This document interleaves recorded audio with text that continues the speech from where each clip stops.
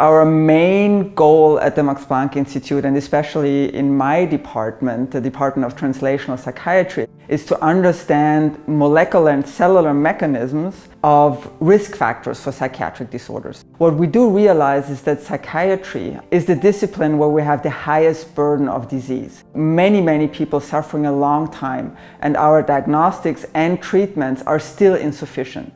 We and the field have realized that we need to understand the underlying mechanism of diseases, and unless we have these, we will never make progress in psychiatry. And so this is what my department is working. We're at a time where there's a revolution in methods and approaches, like from artificial intelligence down to single-cell sequencing and pluripotent stem cells, that I think may enable us to actually take the step that has been taken for other medical disciplines.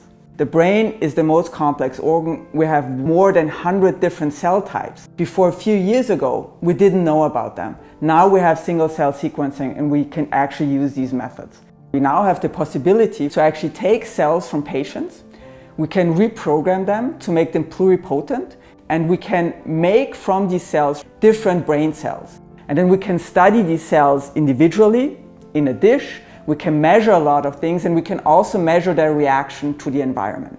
I think there's a lot of sort of hope.